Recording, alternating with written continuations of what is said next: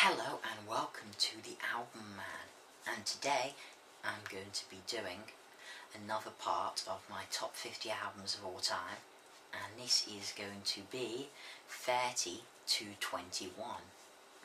So let's start off. At number 30 we have Iron Maiden's classic album, Number of the Beast. So the first Iron Maiden album with Bruce Dickinson, of course, featuring wonderful songs like Number of the Beast, Hallowed Be Thy Name, and Run to the Hills, which are still classics and played live all the time by the band. You know, absolutely wonderful album, but I don't think it's Iron Maiden's best. There's more Iron Maiden to come. Right, so at number 29 we have the greatest singer of all time, in my opinion, his best solo album, and that is Dio's Holy Diver. What a wonderful singer he is. He truly is, well, was even, unfortunately, the greatest vocalist ever. I mean, songs on it: Stand Up and Shout, Holy Diver, Straight Through the Heart, Rainbow in the Dark. It's just classic. It's like a greatest hits of his solo stuff, but it's not. It is just one album. It's phenomenal. You know, what more to say? At number 28, we have, this is quite an not very known blues artist, and he is Philip Sayce, and this is his album Inner Revolution, in at number 28. And if you look here, you can see it's actually signed by him as well, which is pretty cool. He was doing signings of albums after his concert when I went to see him the year before last. He is just wonderful, especially live. And this album, he's releasing a new album later this month on the 27th, I think, called Steamroller, which I'm looking forward to. And this is his second album, his first one, Peace Machine. It's got a lot of good songs in, like One Foot in the Grave, but this really is his classic. Things like Changes, Scars, Bitter Monday. Yeah, that's just the first 3 tracks. I mean, it really is one of the great blues albums, in my opinion. Certainly one of the most underrated albums from my list. Yeah, you really should listen to him, check him out. He's a wonderfully talented person, exceptional live. Okay, so let's see. In at number 27, we have another album featuring the legendary Ronnie James Dio, and this is, in my opinion, the second best album he is on, which is Mob Rules by Black Sabbath. Things like, let's say, you know, Falling Off the Edge of the World, Mob Rules, The Sign of the Southern Cross. You know, such a classic album. The album after the unbelievable Heaven and Hell, which you will see higher up in my list. It's just wonderful in every respect. You know, Dio's lyrics and Sabbath's music together, I mean, it really is, it's like the supergroup from heaven, in my opinion.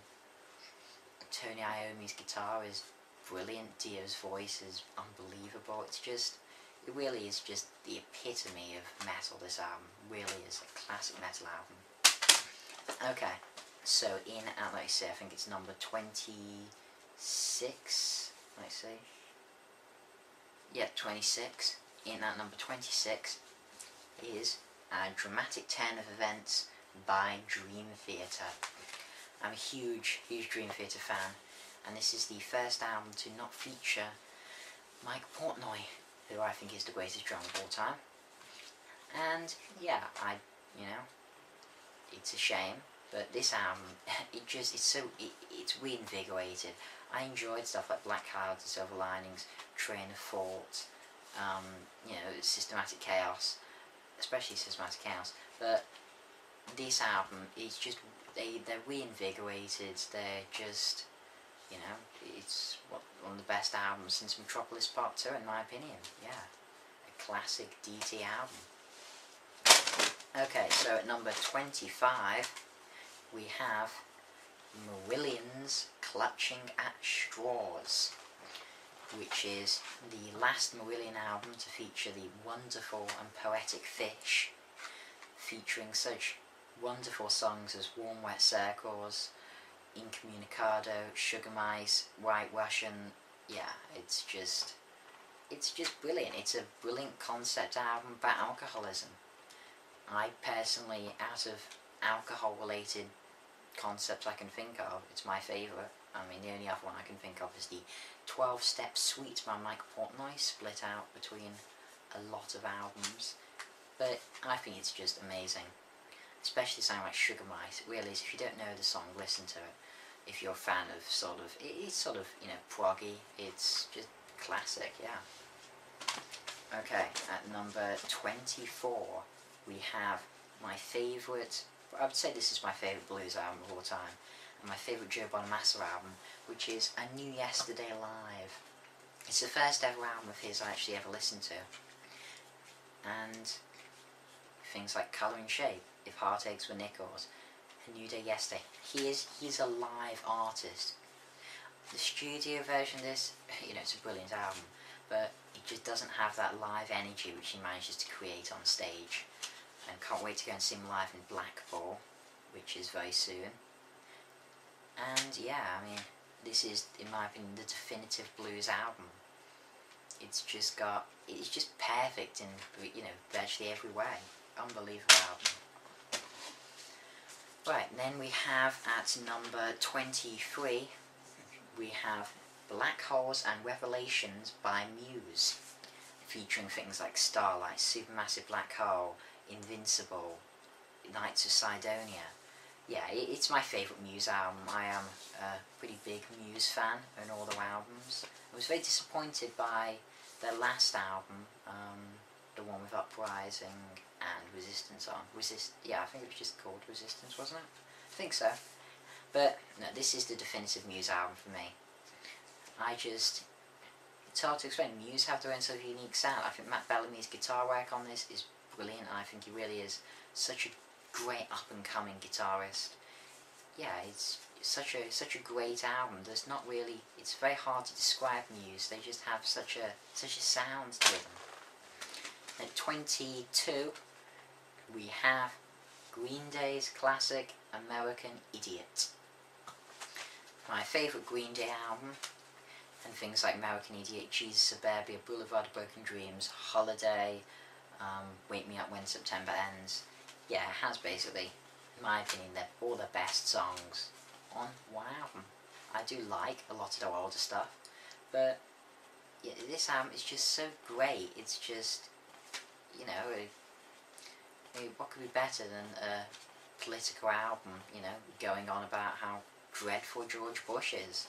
Things like Holiday about the American invasion of Iraq and Afghanistan, and it's just American Idiot, you know, clearly directly about George Bush himself. It's just such a brilliant political album, and it just has an energy to it, and it's just catchy as hell, the choruses.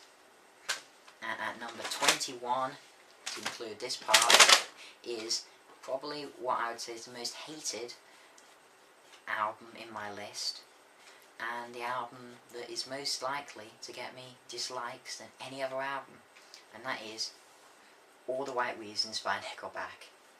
Now, a lot of people would say this is a mainstream pile of crap. I've heard that type of adjective used before, and discredit out. People would say that it's just, you know, it's mainstream, it's commercial, it's pop rock. No, it's none of those things. Well, okay, it is mainstream, it is commercial. It's not pop rock though. Things like Side of a Bullet. Sorry about that quick little interruption.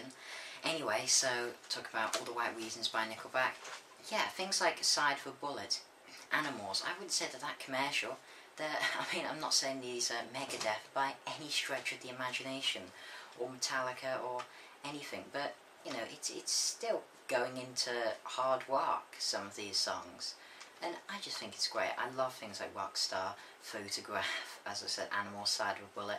I just think there's nothing wrong with a catchy song. If a song's catchy, that's fine. I'm personally a Nickelback fan, so I'm live on this tour, and you know, I love them. That's just my opinion. I'm sure most people do not share that same opinion. Anyway, thanks for watching my top 50 albums from 30 to 21, and next Friday / Saturday, because I seem to run over to Saturday quite a bit, I will be doing from 20 to 11. Okay, so look out for that.